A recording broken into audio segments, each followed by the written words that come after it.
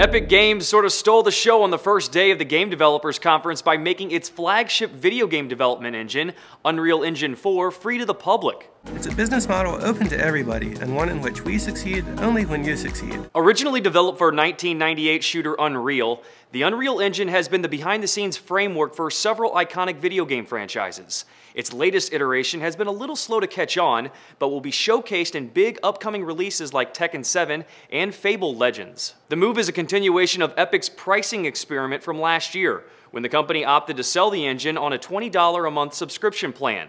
That monthly fee is now gone. Anyone can freely download the entire engine, source code and all, from Epic's website. Of course, Epic's still planning to make money off of the engine.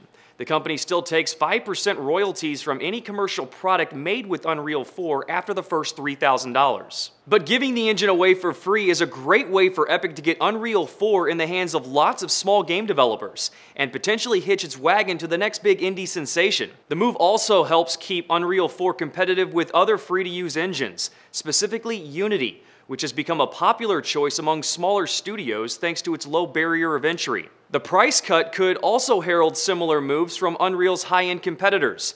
PC Gamer points out that when Epic announced it was switching to a subscription model last year, rival company Crytek announced one day later that it would use subscription pricing as well. For Newsy, I'm Jay Struberg.